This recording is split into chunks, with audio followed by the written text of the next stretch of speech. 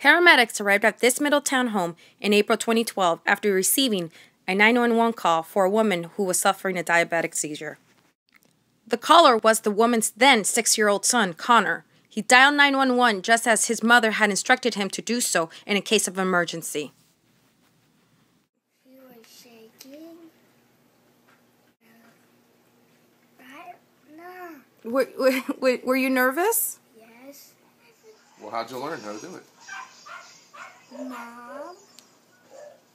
She put the phone numbers on the list. His 36-year-old mother has been suffering from diabetes since she was a child.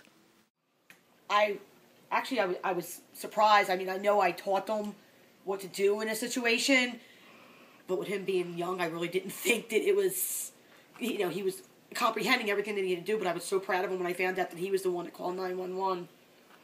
It's my baby. I was very proud of him. It was nice to know that when I'm not here, both the kids know how to call 911 and take care of the situation. A few months earlier that year, their 11-year-old son also dialed 911 for their mother. If ever emergencies happen, call 911.